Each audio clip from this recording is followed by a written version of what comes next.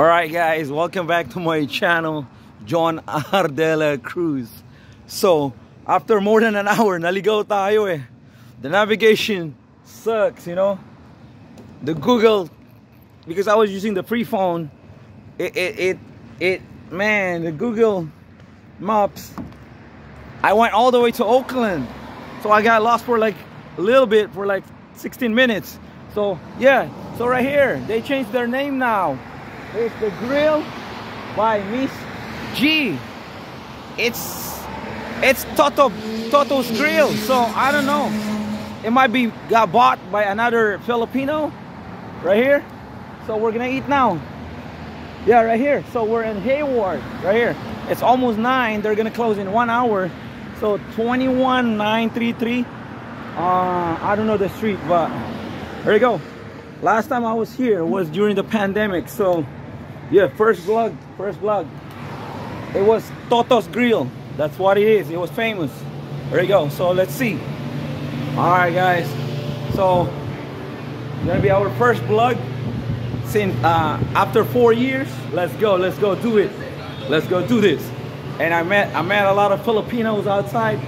I told them my channel. They're gonna subscribe. So alright, hold on. Man, navigation Google Map took me all the way to Oakland. I said, no, this is not Hayward no more. So, but here we go, we made it. Oh, what time it gets closed? 10. Okay, cool. I miss, see? Our version here. Yeah, there you go. Tusok, mga pare. Yeah, there you go. Yan. So, ayan, order rin natin lahat.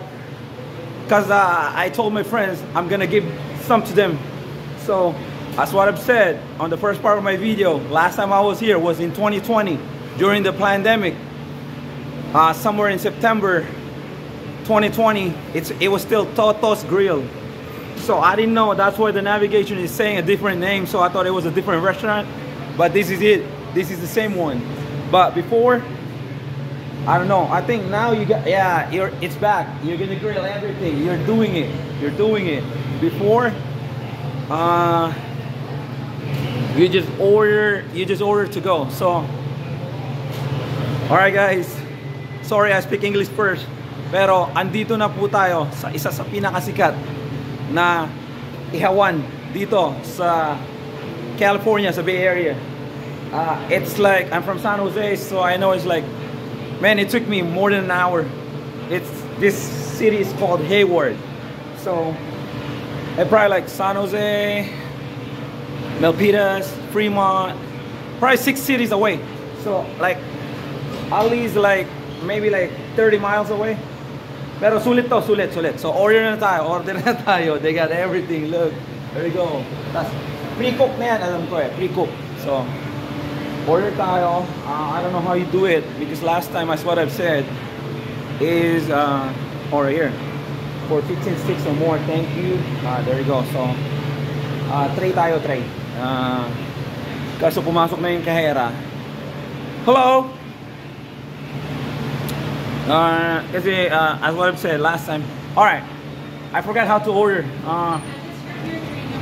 So 15 or more the tray, right? Okay. Can I double tray? It's fine. Can I double tray?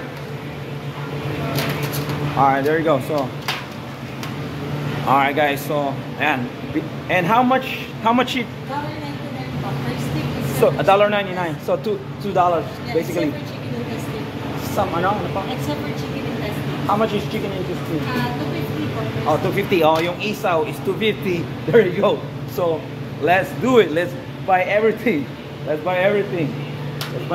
I miss this. I'm gonna share with my friends over there at our community. So first stop, Buchi, right? Buchi. Oh, okay. So kuha tayo. And then this one is fried siomai, right? Fried siomai. There you go, fried siomai. So bala na. Yan. Tatlo. Chicharon bulaklak. $2 too. Yeah, okay, all right. Everything is $1.99. There you go. Oh, so the isaw right there is $2.50. Okay. Oh, $2.50 isaw. There you go. Man, last time I had iyaw, as what I've said, was in May when I was in the Philippines for 26 days. So, and then I'm the one's gonna. Yes po. But it's already pre-cooked, right? Dito po, naluto po siya. Okay. Ito, tsaka ito, pre-cook na to siya. Like, mga naka-boil na. Okay. So, Kuya, naka-boil. oh, you're not allowed in camera? Okay. Sorry about that. So, okay, and then, alright, I gotta speak in English because I got subscribers here. So, Yeah. but I'm fluent in Tagalog. I'm sorry. Oh, you don't want it in camera? But I see a lot of vlogs here, right? Pwede mag-vlog dito, right? Yeah. but Okay. just the- Oh, no. I respect your privacy. Yeah. So, 250, pero ito pre-cook na rin. Yeah, naka-boil na yan, kuya. Tsaka yung mga ano. Alin ang hindi pa luto? Hindi. Kasi ano kasi siya, kuya, naka-boil na siya. No, kasi... Technically, luto siya, but Ah. hindi siya naka-green. So, parang iinit ko na lang. So, dapat i-green niya siya. Oh, Para yes. mas masarap. Of course. Okay, so 250. Can you give me like 4 or 6? Yeah, please. So, magkano na yan? 2, 4, 6, 8, 10, 12. 12 plus 10. 22. Alright, there you go. That's cool. Alright guys, so roughly $26 na yata to. Alright, of course, hindi natin palalagpasin ang quick! There you go. Ayan, may quick sila dito. Lahat yan nandyan. So, $1, $2. Tingnan mo, $2. $2 isang steak. Sa Pilipinas, 25. 20 pesos. So, $2, $1.99. Dalawang piraso lang. Of course, you're in America. So, 1, 2, 3. There you go. Okay. Next time, aagahan ko. And then, hotdog, huwag na yan. What's this? Lobster balls. Lobster ball. Okay. Kuha tayong ganyan. Kasi budget ko naman $60 eh. Yeah. Kasi malayo nga sa amin to. Kaya, yeah. So, pero matatagalan tayo mag-ihaw eh. Magbablog pa tayo. So, tenga. Right. Okay. We got the tenga right here. Alright. Dalawa. Same, $1.99? Okay. Tenga ng pig. Yan. So, marami-rami na. And then, barbecue. There you go. Regular chicken barbecue, right? Chicken barbecue. $2 also? Okay. $1.99, I mean. So, inaano ko na lang. Yan. Chicken Yan. and pork in the center. Yeah. Asan ang pork po? Yan, ito. Okay. So, chicken. Okay. And then, can I get 3 pork? Yeah, please. Yan. And then, oh, sorry. And then, ito, $2 din, tokwa. Yan, tokwa. And then the chicken feet, there you go. Yan, chicken feet, there you go. Mukhang hindi kasya sa ano ah. Mamaya, ano ko na lang sa ibang tray. And then, ano to? Longganisa. Kuha na lang ako ulit ng isang pantry ah. Alright. So, 3 longganisas, please. And then, what's this one again? Beef isaw. Oh, isaw ng ano, beef? Beef, okay, there you go. So, yan na muna. Oh, kuha na lang tayo isang ato. Para may balag natin lahat. And then, what's this again? Kikiam. Oh, yung kikiam. Alright, there you go. There you go, guys. So, para makapag-ano ba tayo. And then, alright, yan ang mga order natin lahat. Yan. Tapos, iihaw ko pa eh. So, where can, saan magbabayad? Okay, so, can you bring this one, please? Please. Thank you. Yan.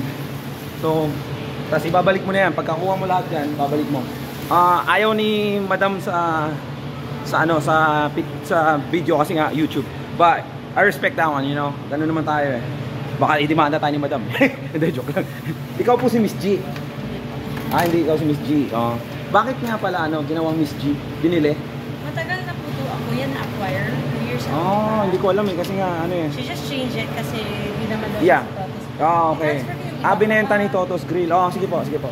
Binenta na ni Totos Grill sa inyo. Ang galing. Sabi ko na nga ba, yun yung sinabi ko kanina. So, it's the same concept, different owner, and different name. So, hindi na siya si Totos Grill. Kaya pala, yun ang pangalan. Miss G Grill? Miss G Grill na. Ito yung gusto kong business dito sana eh. Kaso wala eh. Wala tayong kasama rito eh. Pero, syempre, sa Pilipinas natin gagawin yung mga business natin. Pagbalik natin ulit doon. Alright guys, so, food trip. Alright. So, magbabayad muna tayo. And then, i-part 2 natin. Alright. Love you guys. Para hindi kayo may bored. John R. De La Cruz. Peace. Right here in Hayward.